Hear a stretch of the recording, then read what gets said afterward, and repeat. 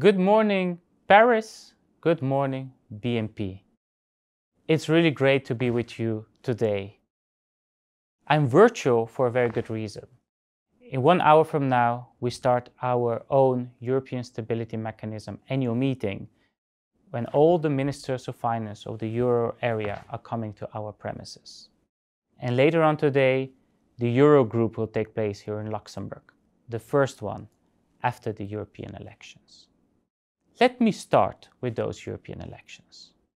These were the 10th European elections, and it's one of the largest democratic processes in the world, with more than 300 million citizens eligible to vote, in 27 countries electing 720 seats. More than 50% of those citizens turned up in these elections.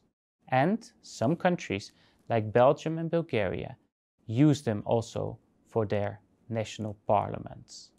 The winners? Well, first of all, the conservatives of Ursula von der Leyen, and secondly, the populist parties. The ones that were hit most? The liberals and the Greens. So we will see a shift to the right in the European Parliament.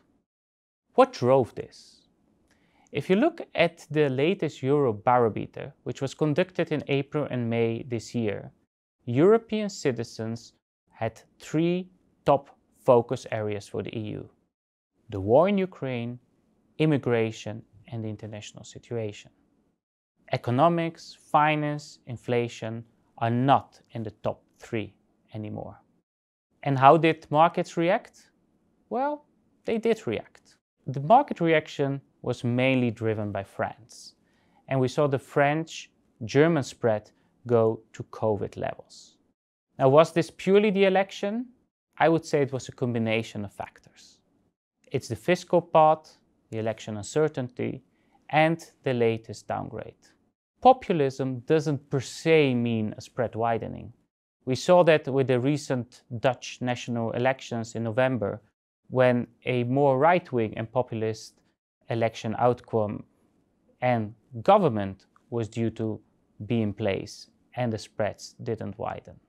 If I look at our own institutions, the EU, EIB and ESM, there was a little bit of spread widening, but that was partially started after the ECB rate cuts and then a bit after the European elections, but all in reasonable terms.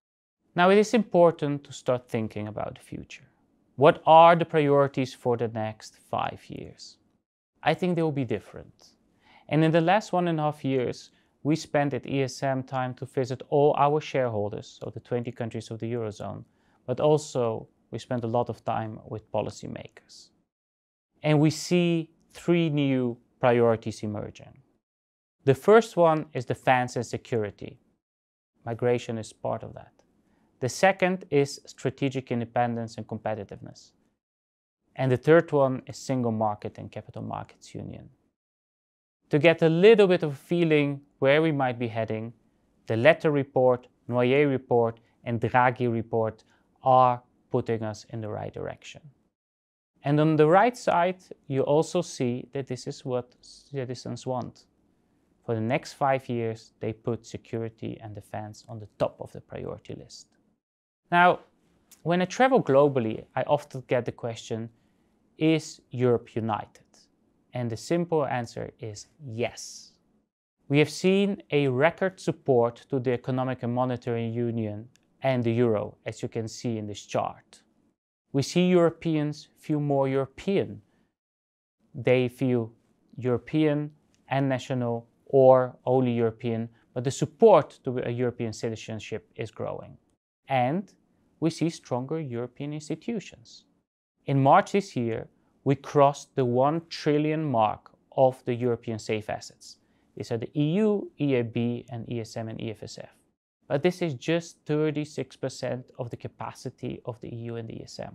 My own institution, the ESM, has 422 billion available funds. And this is growing because of scheduled repayments. So the institution and financing is there for the new priorities. It's also good to see where we come from and where we go. We have achieved a lot in the last decade.